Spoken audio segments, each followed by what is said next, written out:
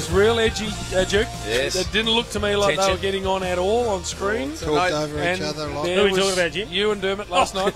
And interrupted. not looking at each other. I just wondered what was happening in the war room, Chief. It looked to the proper war room by name. Not all well there, Chief, or not? Everything's fine, mate. Jim's just trying to, make a little bit of light entertainment, but not doing particularly. And then Sellers came in at the end with his back to the camera. Yeah, he got no idea, Sellers. You got to have a spell. Push off. Ship off. Now we have got these two sides out here, so let's swing on to Friday night football. Lloydie's end, or Lordo, what as about we Lordo? know. He was on the big Etihad Stadium screen. Yeah, they replay a game from yesteryear. Yep.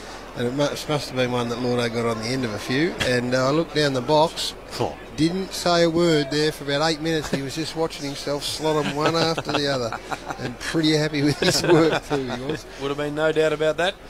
How much do you need as a club an elite ruckman, or how much will a battering ram who just competes hard and breaks even and does his best do if you got the rest right?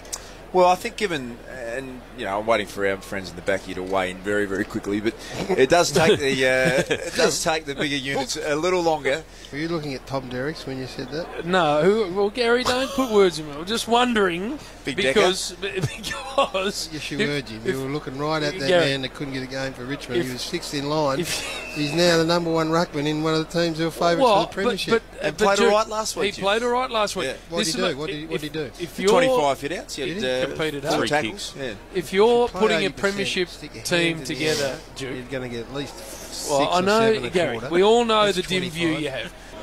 Well, what are you saying about the our man Decker? Well, he's just an average player. Right? Yep. And he's 9 games in, Gary.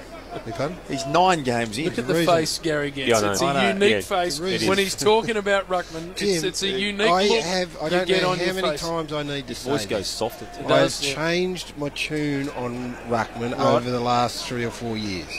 Good ruckman, Right. an essential ingredient of a good side. The rest are cannon fodder. Probably goes for any other role, doesn't it? I mean, a good full back is essential to a good side. Well, he wouldn't play there if he was no good. Well, But guys, Derek himself has now got to cover this for a bit. Tommy, we spoke to Mike Pike last week. He's still out for a few more weeks beyond. So he'll be able to do it. Just narrow it down, keep it very basic for him. But look at the Jump impact. up, run into the other guy, jump up, try and get your hand. It doesn't matter if you hit it anywhere remotely where you're supposed to, because you've got 3 other blokes around the ground who are really good operators and contest strongly. And that's not being derogatory. His limitations allow him to do that. How much of an impact do you think Shane Mumford has on a side? Massive. Averages less than 10 possessions, hardly takes a mark. He's a tackling machine. Absolutely. And a crasher so sometimes and a basher. the numbers that we use to hang ruckman actually don't apply. No, that's because they were lazy. In fact, it was quite the reverse, Duke. They would come off with 28 and 33 possessions, these ruckmen, and go, have a look at me, because they parked themselves across half back. Under instruction. Well, there was an era where that was coached. Arguably. Well, you didn't go and stand on your own in the hole and put your finger up at the coach's box and go, I'll just run my own race stand here, Gary. I think that happened to Brad Hardy once, and he was shipped off, as Chief would show. Me and Chief had to contend with not only our man and the dopey bloke coming back who just liked sitting there on his own. So that was why, and that was contrary to what you're saying. It was they get more possessions and more uncontested marks and more running around the wing. Now, big Mumbles, I love him because he smashes and crashes and jumps on them and falls on them and elbows them in the head and all that sort of stuff. Chief's engaged in this conversation. Chief? He refuses to talk. He does. As soon as he talk ruckman, they're no good, Jim.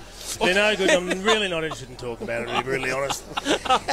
Listen to that contribution. Well, at least I'm not that bad, Jim. No, that's true. I'm They're not no that good, bad. Jim. What are you saying about Paul Deere? I'm not interested in this What conversation. about Pumpkinhead? Yeah. He won a Norm Smith. Theory played more forward than he did as a ruckman. What about He had the ability to play What forward. about Greg? the big General Patton? Big Jaime and Big General. Yes. Yeah, a good battler, General. What about the big fish salmon who came in and made you team of the century in 3 or 4 years, playing purely as a ruckman? But you're going back to a different era.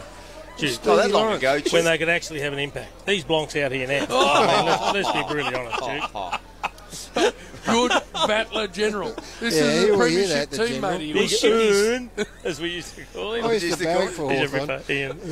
And for a lot, What do you call it? I hope he's listening, Chief. So do I. I hope he's listening. He will He's be a down ripper in general. Tassie. He is an absolute ripper. Yeah, Hey, Chief, something up a bit. Tassie? No, he's in Melbourne. Well, he'll be listening then, Chief. And What he'll about- enjoy being described as a good battler.